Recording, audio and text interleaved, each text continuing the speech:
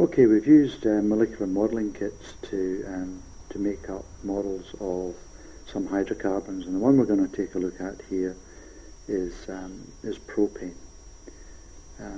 We've seen what its three-dimensional structure looks like, and we've also learned to draw structural formulae. Now, what I'd like to do is show you how we can use chemsketch to do exactly the same thing. And you can do this. The wonder of this is that you can do it in the comfort of your own home. You don't even need to come to school, which is good for both of us, really, when I think about it. Here we go. Got chemsketch going. Get rid of all these little tips. We're going to go for the normal drawing tool, and we've selected carbon. So if I just left click and drag with the mouse, put another carbon atom in, and then put another one in.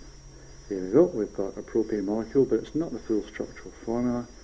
To get the full structural formula, we'll come down to where it says add explicit hydrogens.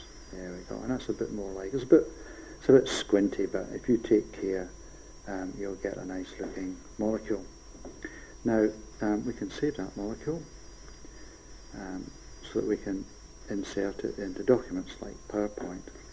So we'll go to File, Save As, we'll call it propane, not too original,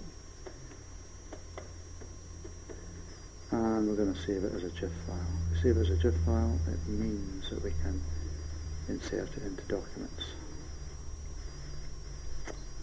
And I'll save it on my desktop. There we go. Just haven't already done that one, so it's gone. It's fine.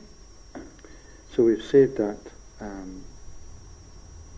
as a picture that we can put into documents. Now, we also want to get the 3D picture of it, so we'll go to Tools, and we'll come down to 3D Structure,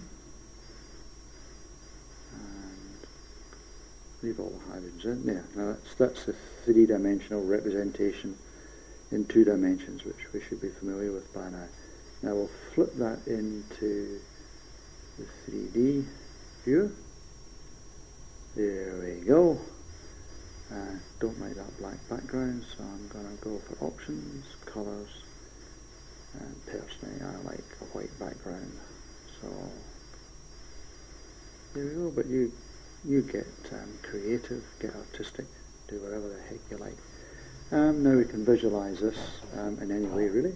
I personally prefer the space balls. It's got a good look. There we go, there's a nice propane molecule. And we'll also save that file, save as. We'll call this propane 3D.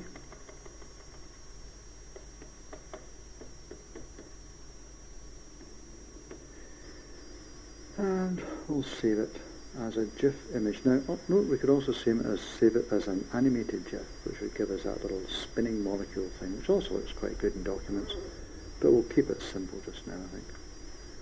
And we'll save that on the desktop.